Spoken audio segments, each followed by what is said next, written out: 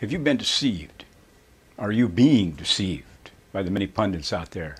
By that I mean, are you being deceived by the faith alone, trust in the merits of Christ's substitution gospel, where they use the cross to effect a provision whereby you enter into this position with Christ that you're forgiven by means of some kind of satisfaction being made on the cross, instead of entering into a covenant with Christ in an abiding state of faithfulness and purity of heart?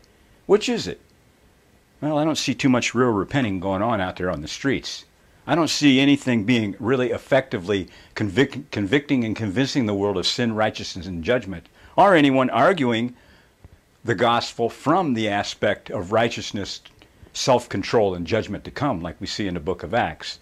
Many of them want to bring the genie out of the bottle with all these apostolic signs and wonders that turn out to just to be deceiving spirits and sleight of hand and spinning of yarns, but they never seem to get to the point of arguing for the purpose of the gospel, to redeem man from the corrupting influence of sin. See, the whole thing was to covenant, was to come to put an end to sin. Wasn't that what the 70th week of Daniel was about? That he would establish with the people? He'd put an end to iniquity. Well, how can you put an end to iniquity when iniquity's still in the world? You put an end to it in the human heart by going to the root of bitterness or the root of rebellion and rooting that out in repentance. And that's what's happened with this fake gospel that's being preached. This gospel of redemption that's not redemption at all.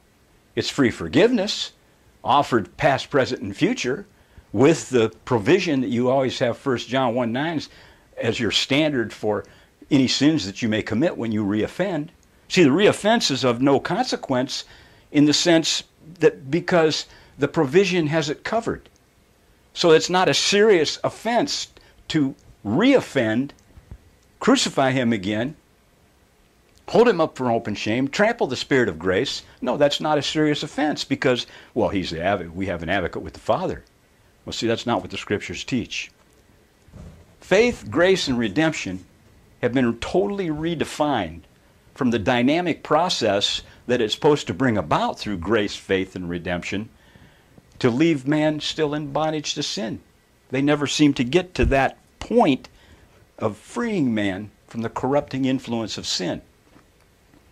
And the problem is they want to receive the grace of God, but they're receiving it in vain. So you can go through this whole entire scheme that we'll cover here. The grace that's appeared to all men, the free gift, the freely forgiven sins, the exceeding great and precious promises, the remission by the blood, the hope of eternal life, the redemption by faith, freely forgiven with redemption by faith in Christ, justification. You can go through the whole scheme, but yet receive it in vain, just like 2 Corinthians talks about, when he talks about the reconciliation that was worked in Christ, starting out for the love of Christ constrains us because we judge this, that if one died for all, then all died. So therefore, he says, if anyone is in Christ, he's a new creation, and old things have passed away, and all things become new. You don't get reconciled and justified in your former state of ungodliness. That's not what Romans 4 is talking about. Abraham was not justified in his sins or in an ungodly state, as your preachers and Bible teachers are saying out there. See, they've taken the gospel of what must I do to be saved to what's been done and trust in that. It's no longer people pricked to the heart and crying out to God, what must I do? And then come clean in repentance. No, it's what's been done for you, the wonderful plan that God has for your life, or receive and trust, or babble off in some incoherent language and think that the Spirit has been on you. Well, if there's no purity of heart, there's no Spirit. If there's no conviction of sin, there's no Spirit, folks. Well, he talks about the reconciliation in verses 18 through 21. And he says that therefore we are ambassadors for Christ, as though God were pleading through us. We implore you on Christ's behalf, be ye reconciled to God. So this great gift of reconciliation is offered through the grace that has appeared to all men and the redemption that's available in Christ Jesus and the past free forgiveness of past sins. But you have to be reconciled, returned to favor with God through this faith. See, that's the problem with faith alone. There is no such thing as faith alone, trust alone. Faith can't be alone because the very definition of faith is faithfulness and fidelity. The very definition of faith about Abraham in the Old Testament is firm and established with God. When it says Abraham believed God and it was accounted unto him as righteousness in Genesis 15:6, it means in the Hebrew that he was firmly established with God because he walked in the steps of faith, he did the deeds of faith, therefore he was reckoned righteous by such faith. Faithfulness from Genesis 12 to 15 we see recorded for us in the line of the faithful. Just like reckoning in English. See, imputed righteousness is not a word. Imputed is a legal term that the translators put into the King James Version, in most of the modern versions, to imply that something's imputed to your account that you didn't have before. So his righteousness is imputed to you. In other words, his virtues transfer. It's not what that means at all. The word in the scriptures is logizomai, meaning reckoned or accounted, and it's the same as the word, almost the same as the word reckoned in English. Reckoned in English means to establish by accounting. In other words, you establish something by accounting it, weighing it in the balance of the accounting, and declaring it to be just and right. That's what happened with Abraham's faith. That's the reason there's no such thing as faith alone, and the reason Romans 4:3 and 4 does not teach that man is justified in his sins or in his ungodly state. He that worketh not, but believeth on him that justifieth the ungodly, it's talking about the works of circumcision, in ritual, in sacrifice. It's not talking about the moral imperative behind faithfulness to God. That's the key here. So that's the reason you don't see a lot of real repenting going on. That's the reason you don't hear him saying that faith upholds and establishes the law, that it purifies the heart by faith and it works by love. That's the reason you don't hear that from these pundits.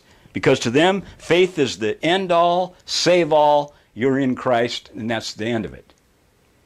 Because it's a positional righteousness to them, based on some kind of satisfaction or payment, depending on which side of the coin you're on in the atonement theology, that established you in Christ. Instead of you being established by accounting through a faithfulness that came through a repentance,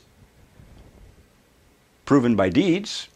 No, it's you declared righteous. See, the whole thing is to be released from bondage. Faith, grace, and redemption equals a release from bondage in which the rebellion of the heart ceases once for all. That's what we say when we're talking about sin ceasing. We're not talking about coming to a perfect knowledge of all things when you enter into Christ. You've got to grow in grace and knowledge. We're talking about the rebellion ceases. The root of sin is cut off. The root of rebellion.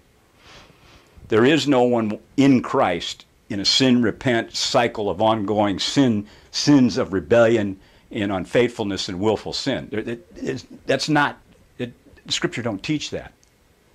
No, in Christ is an abiding state of faithfulness based on purity of heart. That's the covenant in Christ that is wrought through this redemption because the rebellion ceases once for all. Just like Peter says in 1 Peter 4, he who has suffered with Christ put on this same mind, for he who has suffered with him has ceased from sin. Well, suffered in what? Well, suffered in the godly sorrow of repentance, the brokenness, the clearing of wrongdoing, the putting away of the sins in your life, like I say, the sins of rebellion. The root of rebellion has got to be rooted out before redemption can take place. That's just plain and simple. See, faith is what? Substance and evidence. Substance of things hoped for, the evidence of things unseen. Then it goes into the faith chapter of Hebrews 11. Well, if it's substance and evidence, that can't be alone. Even that brief definition that it gives in Hebrews 11:1 cannot be faith alone. No, faith worketh by love.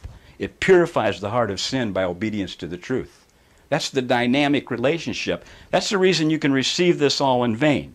So they can go out there and preach against sin. They can preach a duty-bound message. They can tell the people that are going to hell if they keep practicing their filth and their disgusting behavior in their lives. But it's all in vain because they receive the grace of God to, what's this word mean? To no effect, without purpose. That's what in vain means.